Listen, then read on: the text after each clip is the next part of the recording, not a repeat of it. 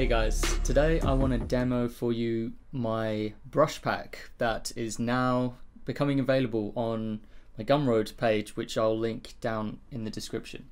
I think with a lot of packs you can get, whether it be in Photoshop or TVPaint or any of the other programs, people sell you a huge variety of brushes that realistically they never use. I could sell you a rainbow, like a rainbow brush. How often are you going to use this? It's really flashy, it's really like in your face, loud, and you're never going to use it. So these brushes might look quite boring, but they have been tweaked over many different iterations. The idea with these is that they're versatile, that they're reliable, and you can use them in everyday sketching to actually get across what you want to say. I'm going to start with the basic sharp line. This is a problem that I encountered in TVPaint, which I managed to overcome using custom brushes. If we look at the keyboard shortcuts in TVPaint, going to be the tool option here that it activates is the custom brush. So that means that using the B key, I can go back to my brush, but it will take me back to the custom brush. It will not take me back to the pen. It will not take me back to the pencil. So you could set up keyboard shortcuts for all of these different tools, but isn't that a bit of a pain? So the way around this that I found is to create a custom brush that mimics certain other keys. Let's say you want a clean pen, a sharp, clean pen. Well, I've created an equivalent of that on the custom brushes. This is like a sharp, clean line. It basically just does exactly what you want it to do. Sometimes you just want a brush that is the basic. And so this is just me sketching with it. I mean, I know the drawings are very loose, very random. If you've got a shaky hand, you might want it to be smooth. So there's this tab here. This isn't something that I created, but line smoothing. If you activate line smoothing on, like, let's say, set it to 8 and click that, it's gonna lag behind your cursor just a little bit, and it kind of averages it out, but it means that you can have these really smooth curves even if you're going slow. These are really smooth, curvaceous, flowy lines. So that's a thing that can help you with that, and that's in fact what I used this tool on my recent Steam demo where I created Steam animation. This is pretty much the only thing that I use, that and the gradient, which I'll get into in a minute. So let me take off that line smoothing to give me the most precise. Let's go to the classy pencil line. Now this is exactly how I describe it. It is a pencil line, but it's classy. It's got a slight squash to it, which I like, so it's a bit more angular. And by the way, that responds to where the angle is on your stylus, so that's kind of nice. But you can just see, just from me doing these random strokes, that these are nice lines. It's just like, it just comes out so nicely. I've got a paper texture set to it so that especially where you're doing light lines, you'll find that there's this lovely paper texture embedded in there. And then as you go darker, it kind of fills that out to be completely solid. But again, it's calibrated in this way where you can build up texture like that, and it feels like a real kind of pencil marker or a graphite marker. Next we have, this brush is really special to me, and for a long time I haven't really wanted to release it because it's so important to my style of animation. I have used this on everything from like Encounter to Yuku and Lily, Pandora, so many things. So many of my animations are characterized by this line, and it's called the Ultimate Chad brush. Basically, I named it after my client. One iteration of this I was working on while I was working with my client, whose name is Chad, and so it's a name that just stuck. And so now it's the Ultimate Chad brush because it's gone through so many different iterations. When I first got this brush from my friend, it was good, but it had some problems with it, which I've since fixed, and it was kind of tricky to fix those lines. But now you have this, there's no paper texture on, and there's this beautiful, rich, gritty texture that's embedded into each line. and it's just such a complex kind of textured line that I really, really enjoy. And you'll see it in all of my animations. You know, have a look at Encounter. That film I made pretty much entirely with this brush, all the character animation. So I can tell you that this brush has been through everything. It can handle pretty much anything you throw at it. It's my favorite brush, and I have no plans to stop using it.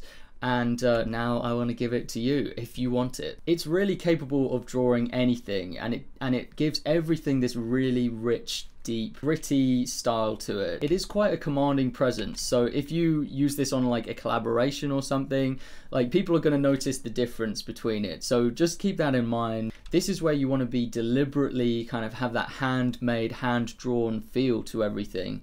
And I can tell you it's perfect for that. It gives you that, but it also gives you a lot of control. It's got a sufficient amount of control. The taper is beautiful on it. Look at that. It tapers so nicely, where it just gives you a little bit at the end. When it comes to coloring, I would actually do my coloring all on a layer below. So I'd create a layer below like that. And let's go back to this. Instead of the source being layer, I'll just change it to display.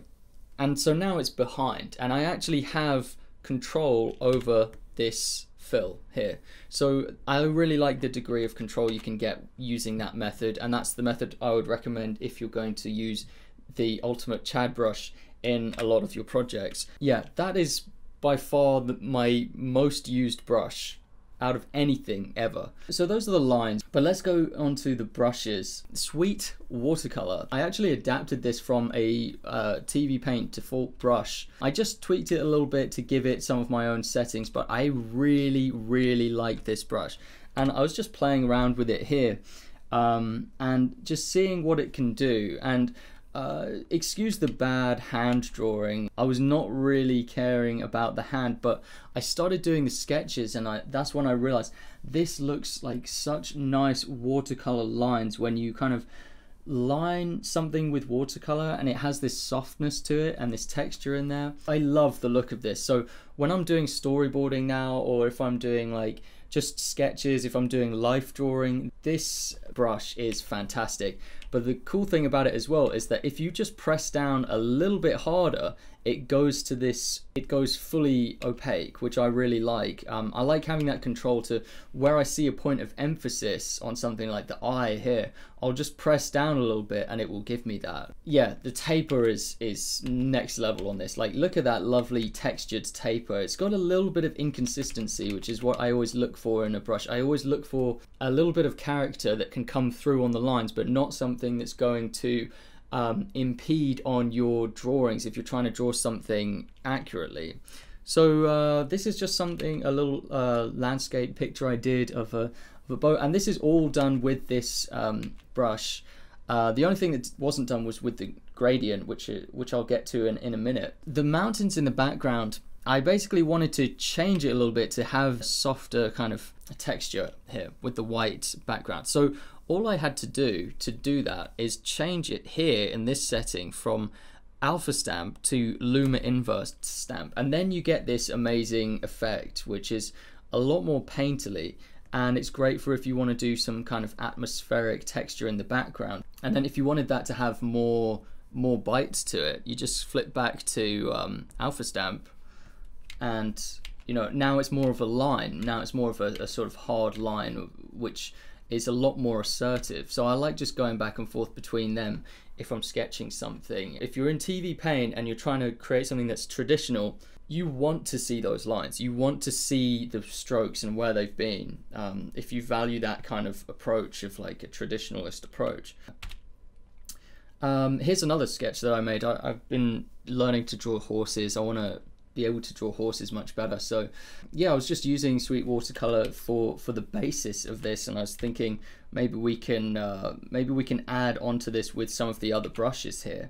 So let's see if we can. Let's the streaky soft flame. I love this, and I started out by using this for fire. We can just go onto the streaky soft flame, go into the main or something, because I think the main, if you want it to be like big, fluffy, but also have that direction to it, let's just put the streaky soft flame in and see what that does.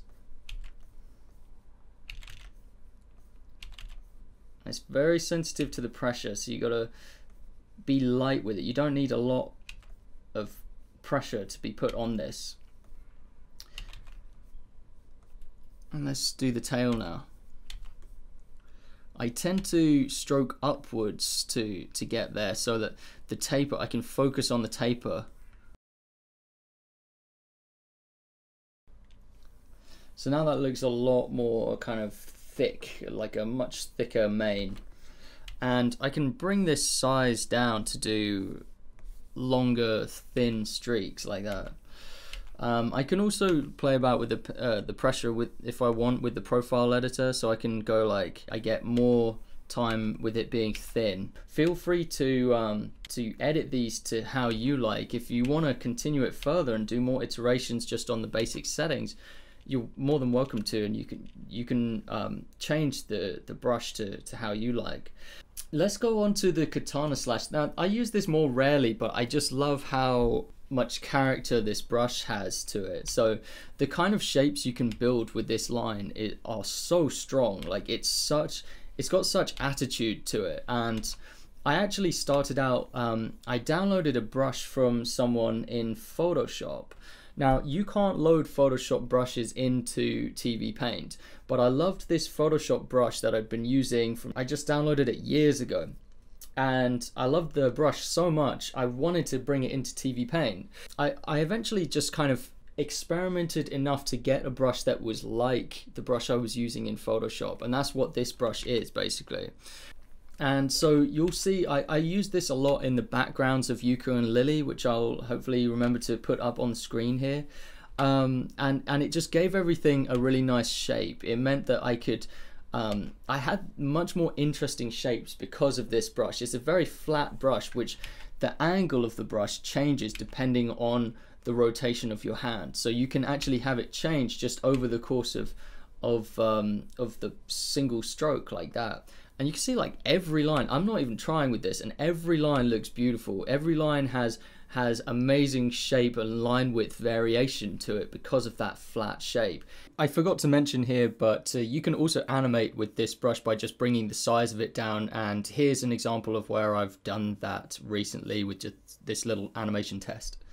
It's also got texture embedded in the actual brush itself. Now you can see if I really go down hard on this, the cool thing about this that I've managed to get from it is that just subtly some darker lines that have been put in on these streaks, which indicate the direction that you've brushed it in. It's got that as like an artifact to it.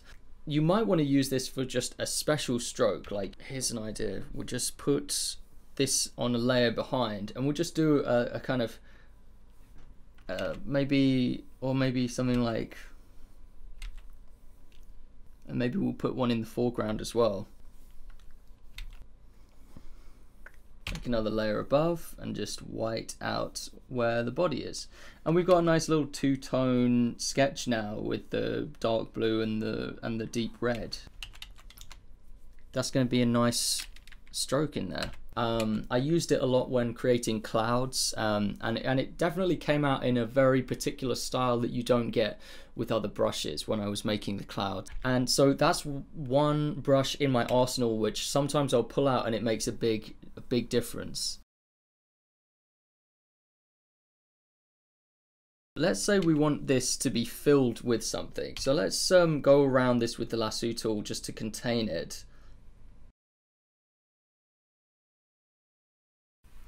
Okay, so we've got this lasso tool that's contained the fill that we're gonna give it. And one thing you can do, so instead of just filling it with a block color, give it a brush and reduce the opacity of the brush just a little bit like that, and then just fill it in and just do these random strokes. And you're going to find that you build up very quickly a texture that you didn't have before. And I care a lot about texture. You could even do this in like animation. So I could create a few frames of this and do a different texture every time. So let's just do that whole thing again now and do it for a few frames. And then you could actually play that through, and it's going to have this shimmering effect. And it's where you let those gaps through that I think is the best part of it. I'm going to use the flat part here to cover more distance, to cover more space.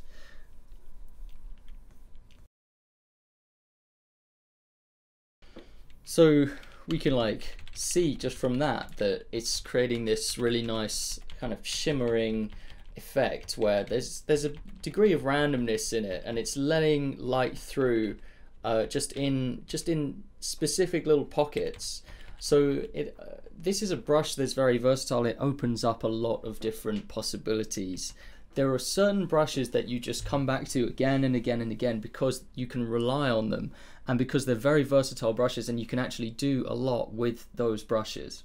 Here's another one, and I know this is super simple, but I really like this this brush. So so now we're on to decoration. Now this is the dot decoration, and I'll just pull this out occasionally, and I tell you what, the sketches that I make, these little doodles, they absolutely come alive when I add some dots into the doodles. You can even see it just here, just with this swirl. You know, if you add some dots like this, wow, does it make a difference. You can do things like you know, just add more pressure on as you go, and it's gonna look like it's going back in perspective. Wow, that makes such a difference. And I've started using this in character designs as well. I've been giving all of my characters jewelry or like aboriginal dots. You could have like, you know, this is like, it just opens up loads of possibilities, gives you, you know, something to imagine. And once you have a drawing, just adding loads of decoration to it. Let's try, if I made something with the classy pencil line, I'm not very good at drawing on the spot, but let's try. Yeah, I like this classy pencil line for storyboarding. It's really nice, just gives you really assertive drawings. I'm always trying to make assertive drawings which are like, can communicate very quickly. But now, you know, we've got like a really rough sketch here that I've just pulled out of nowhere. Add some of these on and immediately it comes to life. Can add some on the head, I don't know.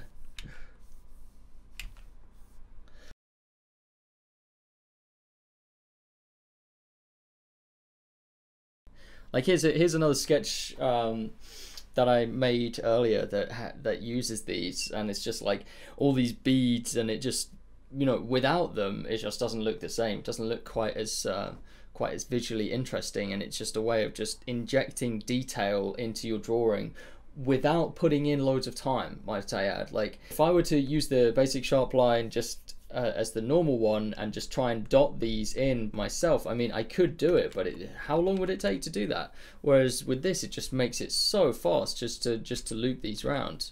Next, I want to show you the animated sparkle. This is just an extra one. I don't use it all the time, but when I pull it out, it is a lot of fun.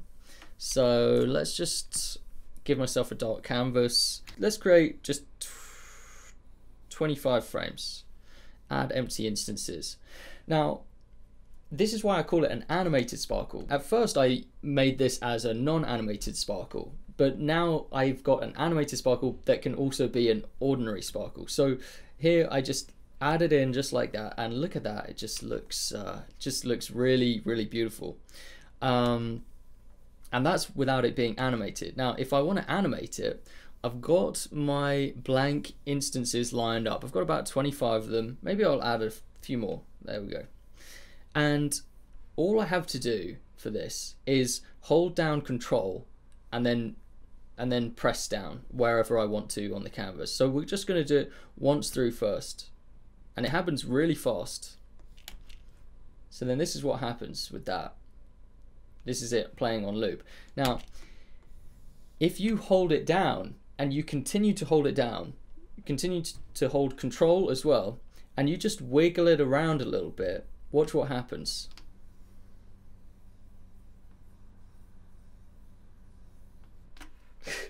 So it just adds, it loops around and it adds layers on layers of sparkles. So now look at it. So this is something we've built up, and this takes a few seconds. You can do this within 5 seconds of getting to this brush, and you can add it onto anything. you can change the color of the brush. Now, if you want to change the color of these sparkles, first you have to change it from origin, because right now it's retaining the color through origin, and you change it to alpha max stamp, and then you can change it to whatever you want. You know, you can change it to a sort of glow like this. Right now it's got a slightly cold color to it, but you can add it like this. So I made this little animation of this girl's hair. Let's see. And we've added a few glitters, but let's just add some more because I'm trying to demonstrate this here.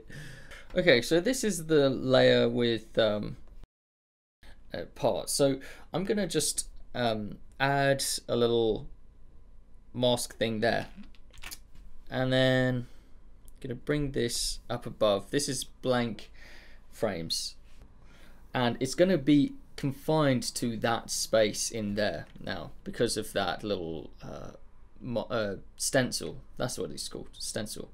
So I'm just gonna do the same again, hold control, and just bring that about like that. Build it up a few times, and then look, it's got this amazing dazzling sparkles there, and that's really gonna catch your eye, I think. With this, all of a sudden, you kind of see it, you're drawn attention to it. So onto the tools now. First of all, really boring tool, I'm sorry about this, but these are my eraser settings, and I know how frustrating it can be to not have the right eraser straight away, because when I hop onto someone else's TVPaint version and they're using an eraser with settings I don't agree with, then I'm just like, no, I've got to change this for you. I think it's important that I can cut into something with ease. So, you know, I can just cut into it and look, it's sharp. Let's set it to 100. Now, once you've set it to 100, let's say you've got this eraser on the settings you like now, and you want to save it so that when you come back to selecting that tool, it's different this time. Because you're welcome to modify these tools once you get them.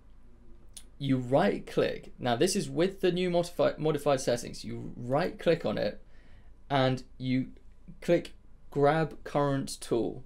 It's going to update this tool to have these settings that you've now programmed in. So now we've got the fun thing, the motion blur. And I think a lot of you are going to be really happy to receive this. You've asked me how I get these motion blurs, what's an easy way to give my animations motion blurs. Well, here it is. This is the tool. All you have to do is, let's say the horse is moving, you know which direction it's moving in, right? It's moving in this direction. Okay, well, we just do this motion blur. We give strokes in the opposite direction. So we're moving the motion blur things that way, and that's to symbolize air resistance and loads of other things. So let's just give it some strokes along these lines, and it's quite a powerful tool, so you don't need much of it. You can see here on this line, or maybe that was too much, there we go, and it just gives it that distortion. And it really, when you work this into animation keyframes, it really does make it look like it's moving and that it's meeting air resistance or the shutter speed. So yeah, you can add in loads of it like this, you know, and go really crazy with it if this horse is going at 100 miles an hour, or you can just add in a little bit here. I've designed this tool so that it doesn't just blur, it doesn't just move everything back. You see how it moves it in these jagged lines? It can make it look like you've put in loads of different strokes when in fact you only had to do like 1 or 2 strokes for it. You see, like that? Just adds complexity as well. So yeah, that's my motion blur brush, which I will bring out. I will bring that out after I've done keyframes on something. I will take it through a pass of adding motion blurs to it. You know, just a few strokes like that, and you've got something really convincing there. The fill helper, now this is an odd one, and again it's a variation of the basic sharp line, just with the things tweaked to exactly how I want. Well, here's a demo of what it does. Let's say I want this line art to actually be a different color, but I only want part of it to be a different color. All I have to do is just go to this little tool here. It looks like the letter A. It says preserve transparency. I'm going to tick that box, and now I'm going to set my color to something else. Let's set it to a lighter blue, and now I just put in the stroke here, and it will cover quite a lot of distance. Because it's set to be quite large and it's also pressure sensitive, it can cover a lot of distance. You just press down just a little bit firmer and it will cover a massive amount of distance. But I like about it that it has so much control. So I can bring it up to this line here, and let's say that I want the contents of these lines to be light blue, but I don't want the outline to be light blue. Well, using pressure sensitivity, I can bring it all the way up to the edge and then not have it go down any further. And I use this all the time. This is why it's in this pack. You see the control that you have with that. The other thing that it's good for is cleaning up little bits of fill mistakes that you've done. Let's just put this on another layer and demonstrate that. So fill shape here, you want to fill this in, right? But you don't do a very good job at filling it in because you were in a hurry or something. In a hurry like I am now. Okay, and you get all these little artifacts like this. Look at this. All these artifacts. This is very common. You'll get these artifacts. It's also when you're working with a textured brush, and you know, you might have like 100 frames like this. You need a brush that is versatile, that's very easy and intuitive to use, that is no nonsense, that can just go in there and clean this stuff up. So I'll go to my fill helper right here, and I'll just look at this. It just all of a sudden just turns it into a block, and all I have to do is add a little bit of pressure. Let's say, okay, there's this whole patch down here that's not been colored in. So common, this happens all the time when you're rendering.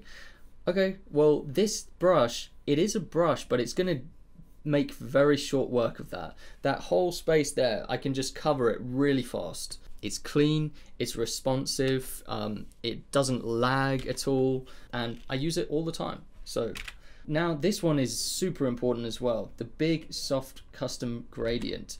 I'm going to bring that back actually because it could be a good opportunity to use it. I'm going to go to the preserve transparency again, big soft custom gradient. I'm going to do that, and now we can just add in that, and now we've got gradients, guys. We've got a gradient brush. Now again, this is one of those brushes that I started off by using the airbrush, and I decided I'm not happy with the airbrush. I'm not happy with having to go over there and press that or figure out a new key for it. I want it in my custom brush. So I created one and spent a long time tweaking the settings to be how I want them to be. And so I feel like this brush, you get a lot of control over it. Let's create a gradient. Just use the pressure sensitivity and just really light strokes out here, and then as we go further and further in, we'll do that, and then add a bit more. It's so smooth to use this, smooth and effortless. And what you have as well is not just a machine made gradient, but it's got a little bit of that hand stroke touch to it. So I'll always prefer doing this with the custom brush over any other method, really. And you can get it exactly how you want, you know. So if we want this to be, I mean, these are pretty hideous colors because I'm just picking them at random. And I will do this when I'm filling in a character. I will do this. Here in this little piece of rough animation I've done, I'm basically messing around with the line color of things, and it's not going so well, so I need to edit more of this line color. I can edit the line color as much as I want with these, and I won't degrade any of the line itself, the line information. And we do that by using this preserve transparency tool. Let's use here the change line color tool. Now this is a bit scary when you go onto it because it's just going to fill your whole screen with a color. Double click. I'm going to go to change line color. It's basically just a massive square that is a custom brush again. Click once and then hit A, and all of the line color on this layer is going to change 100% to that color. You see that? Isn't that great? They're so fast. This has really been a game changer for me because it means that I can worry just about the animation itself and never worry about what color I'm giving things until after the fact. So that's super helpful to me, because I don't want to have to worry about the color when I'm making the animation, because I'm trying to focus on how it moves. Everything on this layer is going to change to this color, and you use that in conjunction with the fill helper. So the fill helper is where you go in later and you say, I want these streaks to be this color, and then you have that control. Now, the first time I used a brush like this, which was just a big block, I actually used it for a different reason, and I used it as a scene fader. I was looking online for ages of like, how can you fade in and out on a scene, like fade to black. It's like something that's so simple for a storyboarder. Like, let's say that this is one of our storyboards, right? Because I like to storyboard in TVPaint as well as animate. And let's say we want to fade into this shot. So let's just extend that out, create a new layer above, and drag this out and give it some empty instances. And you want to fade it in from black. It's basically got 5% opacity on there, and it's a black screen. So I'm just going to click once and then move back one. And now I'm going to click twice. Go back one, 3 times, 4 times.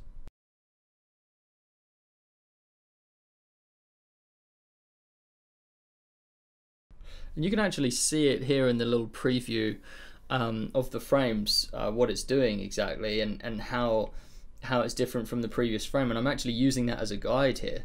So I'll just spam click a bunch of times now until it looks darker than the frame before. And I just keep going with that. You can also reduce the step like this and actually just wiggle it like that, and that's going to make it faster. Yeah, and then with this frame I'm just going to crank it up to 100% and do that. And now we've got an organic scene fade in from black. Now it looks like sometimes you might see these horizontal bars like that. That's just because TVPaint is struggling to load it in time. It's so that's not actually an artifact that's going to appear on your film at all. That's just because of TVPaint and it working away at that. But you see, we've got a nice smooth fade in from black. I mean, maybe you can do it with the camera in TVPaint, but I think if you're wanting to just storyboard something, you're wanting to create an animatic really quick, this is a way you can fade in, fade out really fast. Here's another trick you can use it for. You can actually fade out your lines, and there are lots of practical reasons you might want to fade out your lines. Okay, I'll start here, and instead I'm going to go back to our default setting for scene fader. There we go. And instead, this time I'm just going to set it to erase. And now I'm going to click once, click twice.